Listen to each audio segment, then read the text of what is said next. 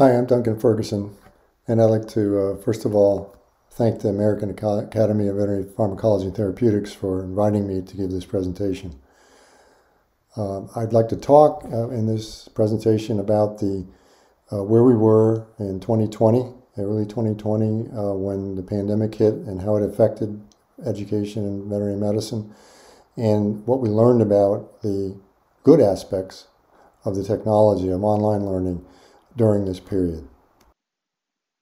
In this presentation, I'd like to give my perspective of about 30 years working with distance learning from the early days of Veterinary Information Network in the early 90s through using electronic means to communicate with students for the last 30 years in a hybrid fashion in vet school. In the last approximately 7 years with Med Academy, during which, of course, we experienced the pandemic. And in this period of time, particularly in the time at the end of my academic career at University of Illinois, in the last 7 years, I've been continuing to work with my colleagues in the College of Education, Mary Kalantzis and Bill Cope, and the didactic framework that I'm going to try to model will be largely from them, but in an attempt to translate it to what it means for us in veterinary medicine. We'll look back at what actually happened, what are the adjustments that were made, some of the comments that I made in blogs at that time, and then try to see what we learned from the pandemic itself, and then summarize.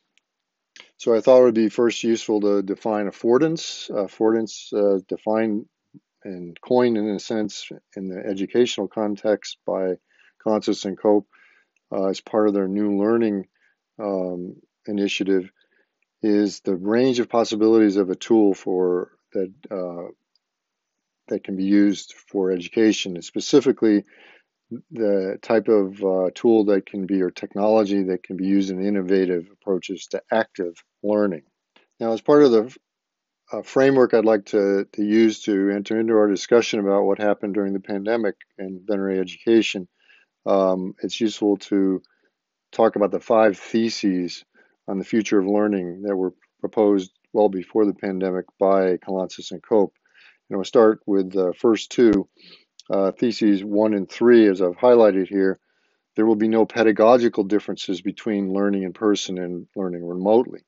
And I think that's sort of no significant difference between the learning when they're used independently has certainly been out there for a while, and we would have hoped would have translated to at least preclinical learning during the pandemic for veterinary medicine. Now, where it might be a little more controversial for vet medicine is that there'll be no scale of class. We're not talking about changing vet medicine to MOOCs, but the idea is that the potential is for you to deal with very large classes and to deal with them at a distance as well. So let's keep those in mind. Now, thesis number 4, as highlighted here, is that adaptive and personalized learning will not be at the expense of learning community. And so they're very big into learning with other people, collaborating and learning, and adaptive learning, personalized learning is certainly that's something that digital technologies can help. And so let's think about that, particularly in the context of pharmacology, in that I believe that in educating students about pharmacology or veterinarians, you can certainly put them in a just-in-time mode to learn something if they know the framework for what to look for and they have a basis of evidence-based medicine to judge it by. Now, to show that technology is right on the cusp, really, of being able to totally individualize training, I want to put out the idea that, first of all, that we admit students, at least in North America, we admit students with highly selective processes, interviews, etc. And as having been an administrator in a vet school, I know that it's both considered a big failure, not only of the students, but of the system, if we don't try to retain them. And there's legal issues, there's personal issues, there's financial issues. Let's do the best we can to lift them up and and to the appropriate level, of course, for performance. Technology now has the ability to facilitate this individualized training for those that need extra help or differentiated help. And an example on the right here is Conmigo, which is Khan Academy has just released a ChatGTP4 mentor, if you will, called a learning guide. They call it a learning guide. And this will, if you ever try it, allows the student to basically be guided or mentored through a question in many different topics and not be given the answer, but being guided towards the answer. Can be flipped to an educator mode where the the tutor will try to give advice to a teacher about how to teach that particular subject. Now, collaborative learning, and we'll talk a lot about later, so I'll come back to that later. Now, theses 2 and 5, I want to lump together because it's about assessment. And first note that this is something that drives our instruction, it drives how our students work.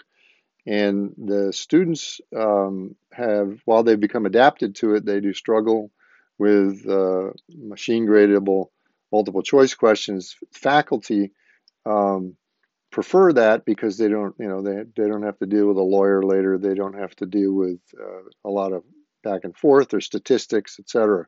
However, we all know that the learning from this can be very short term. The distinction that Cope and Kalantzis say is that you should be instructing and assessing all at the same time, and therefore needing to have some analytics that judge all the effort and as a peer, as a collaborator, and as a knowledge maker in their sense. And the other thing that they would like to get rid of is the bell-shaped curve.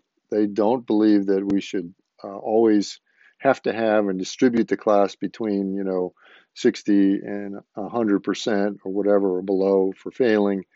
That everybody should have their boats lifted to the appropriate level for performance, if possible. Now let's turn to the affordances that actually have been described by Cope and Kalantzis that were actually put out before the pandemic as well. First of all, technology can help us make learning ubiquitous. That should be an obvious thing. It was obviously something we saw in the pandemic. We should be able, as I said, to differentiate the learning, individualize it.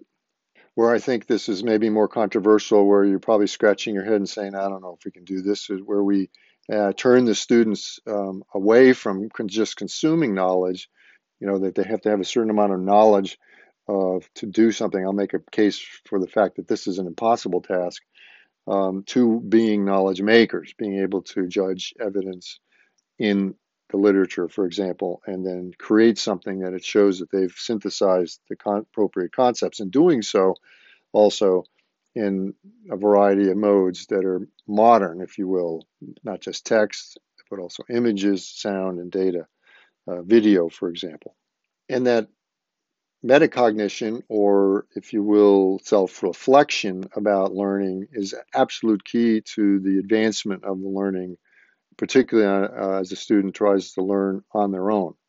That they've always be put back in that position of learning about how they learn and what they needed to do to get a certain piece of information or to solve a certain problem.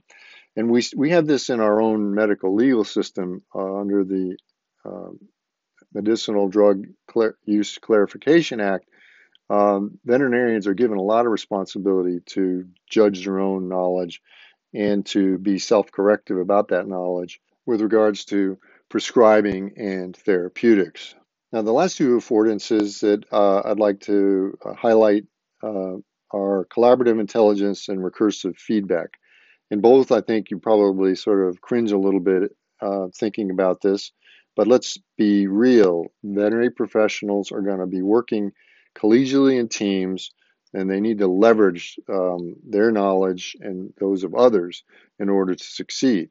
They need to communicate, they need to be a good colleague, they need to be a peer reviewer, all of those things. So that can be practiced using an appropriate learning system online.